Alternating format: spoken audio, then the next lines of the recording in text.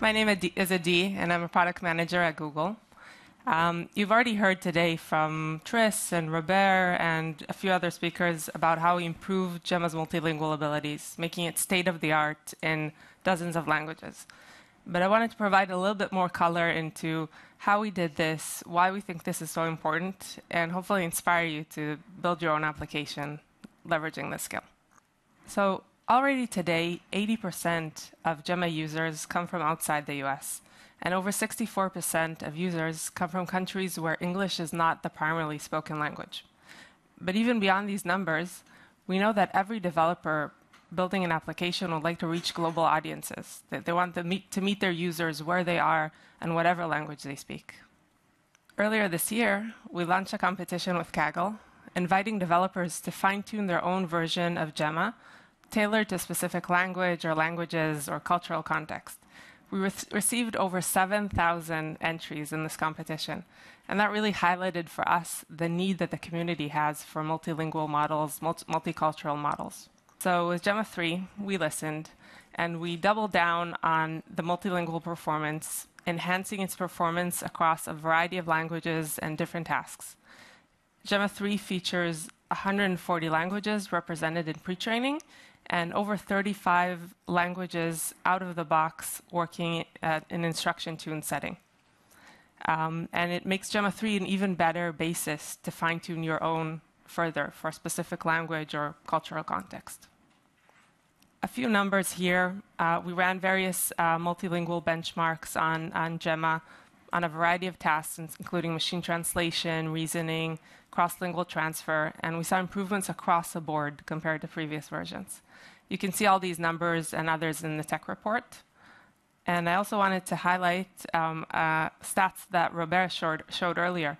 These are our internal evaluations measuring Gemma's instruction-tuned performance in a few languages, and they're really incredible. So they're comparable to GPT 4.0. So how did we do that? We invested in various places throughout the pipeline to improve multilinguality.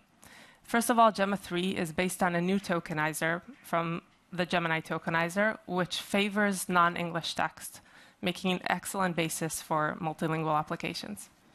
In pre-training, we carefully curated the data which we include in the mix. We've looked at quality both within each language bucket, but also across languages, and optimized the mix. We also doubled the multilingual share of content, which we pre-train on. In post-training, we created a carefully curated set of instruction-following prompts and data sets from both human and synthetic methods.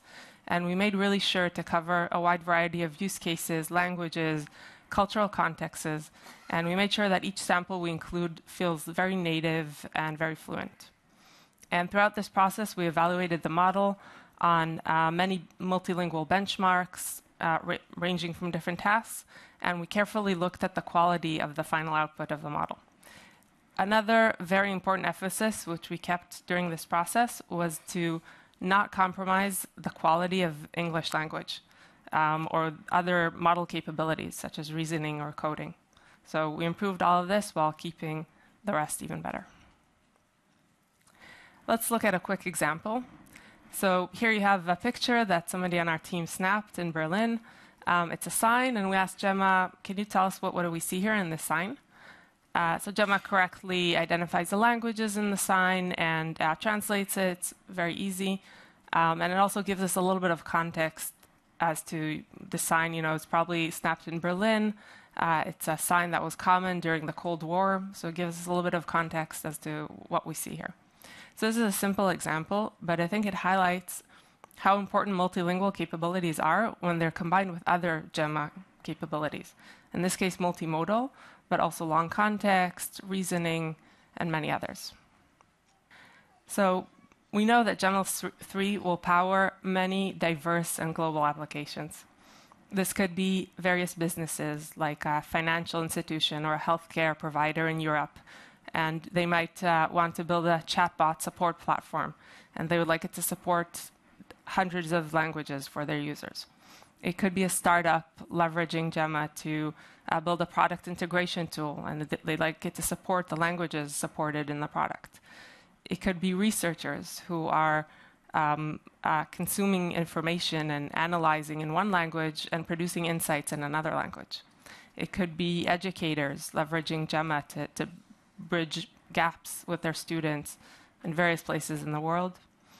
And we also know that a specific variant of Gemma could be a very powerful tool to preserve cultural contexts, and especially for lesser-known languages and lesser-known cultures. One great example of this is a sea lion model. So Sea Lion is a collaboration across Google and AI Singapore, which is a research institute in Asia. And we jointly developed a model based on the Gemma 2.9b model that's specifically tailored for Southeast Asian languages. And as you know, Southeast Asia is a very rich region culturally and linguistically with over 1,000 native languages. So this model was continually pre-trained and then also instruction-tuned, focusing specifically on these languages. And we're proud to say that when we evaluated it on a benchmark of Southeast Asian questions, then we saw that it performs better than similarly sized models and much better than previous versions. As you can imagine, an important consideration in this project was curating high-quality training data. So here again, AI Singapore and Google collaborated to curate this data by using a team of linguists and native speakers.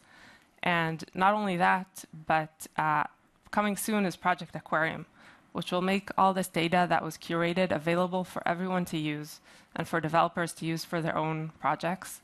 And it would also allow users and developers to contribute other data sets to the open community to benefit other researchers and other users.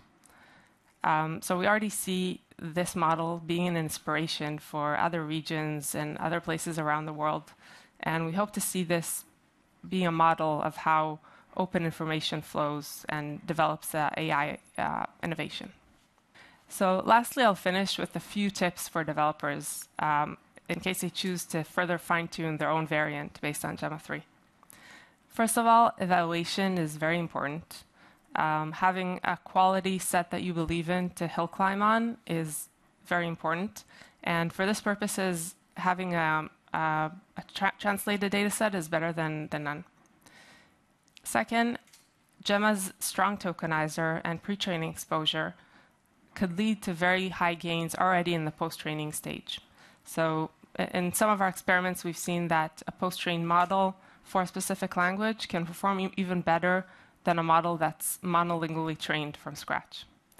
And lastly, a bit of encouraging news.